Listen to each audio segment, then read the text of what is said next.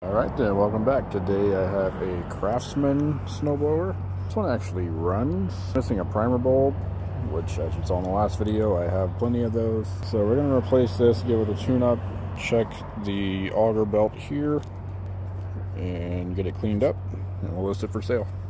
First thing I'm going to do is pop this primer bulb out.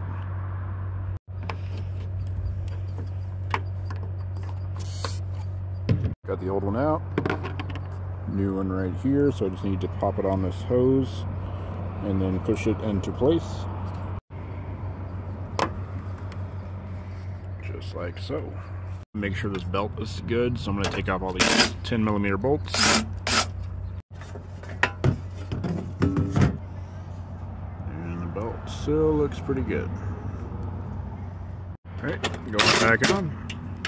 And check the oil. Not too bad, actually. Let's get the spark plug out of here.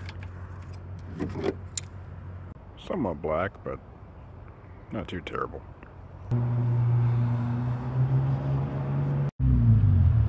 All going in.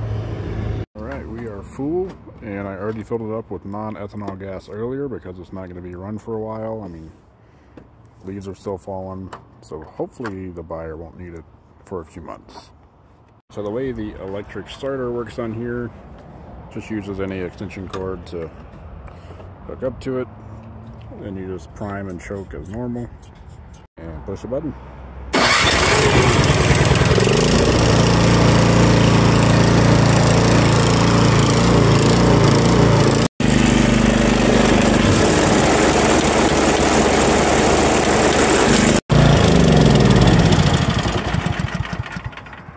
Sweet. And now let's shine it up.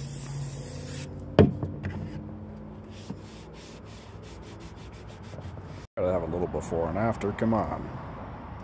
Looking real good. What's on here actually look really good. So what do you think they sell for in your location?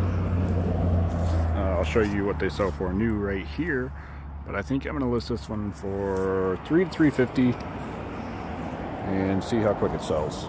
If not, I'll lower it down to $250 and I should have no problem getting that for it.